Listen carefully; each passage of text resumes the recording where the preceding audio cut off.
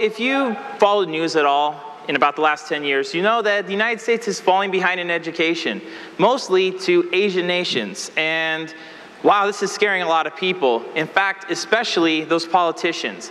At almost every level of government, from state all the way to federal, they're focusing on fixing this problem. Our American children have to win this race.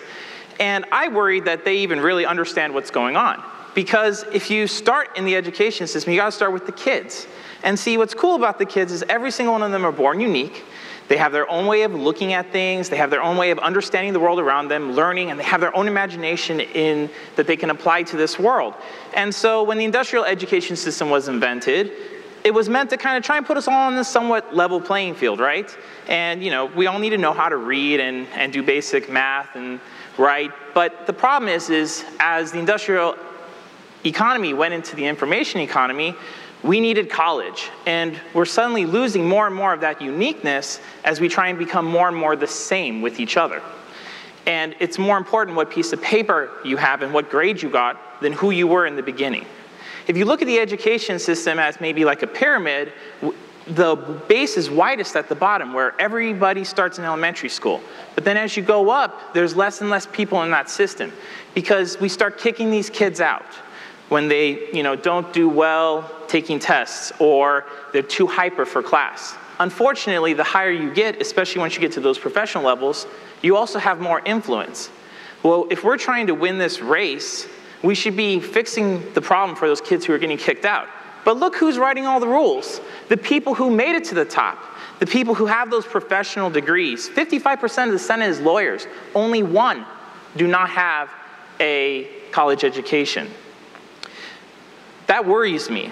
They've come up with this term, STEM education, S-T-E-M, science, technology, engineering, mathematics. And like any great buzzword, it's being thrown around by people who don't know what they're talking about to act like they know what they're talking about. And it's terrible. And here's what you're getting. You're getting nations that are using this, like Asia, like a lot of these Asian nations, who are focusing on STEM education, but there's no creativity. They can't even come up with their own brand for a gas station, and they're known for piracy and copying Western innovation. Innovation, there's the word. America's number 17 in innovation. But what are we doing? We're making awesome stuff designed by an American company in the United States of America. That's what I think makes creativity is so important in our education system, and that's what we're losing. I would rather win the race by having the best economy than having the best educated kids. Wouldn't you? So, the wisdom of the tortoise and hare fable apply here. So it's so bad that that STEM phrase has gotten around that now schools are advertising to parents about it. I hope this school teaches kids how to read too, because if they're just focusing on those STEM things, that's not getting us anywhere.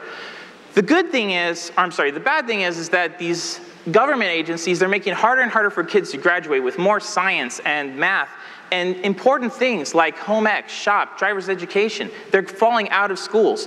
These classrooms are empty and shut down. We need to educate the whole child. That is, getting them creative and thinking while also learning this science and engineering stuff, like what First Robotics and First Lego League does. And if we focus on teaching this whole child, we're going to encourage them to be creative. We're going to encourage them to do the things that invent iPhones instead of copying 7-Eleven. So, if you care about this, and I think I have an audience that does, it can start at home with your own kids. If you have time, homeschool your kids. If you don't have time to go that far, just take time with them. Encourage exploration. Encourage them to play. If they like playing video games, that's a good thing. Encourage them to invent their own video games, and I bet you they'll figure it out. If you can't do it at home, do it in the community. Organizations like Gangplank Jr. and Chandler and Avondale are awesome. Also, after-school programs in your community education can actually be funded by your Arizona tax credit. And finally, if you hear me and you say, hey, yeah, I agree with you, get educated and speak out. Use every resource possible, including PTOs and school board meetings. I really honestly see a future where America does win the race, but not by having the most educated kids, but by having the best economy, because we've challenged our children to be innovative and creative. And I say that innovation stems from creativity, and we have to make sure that we're enabling that wherever possible.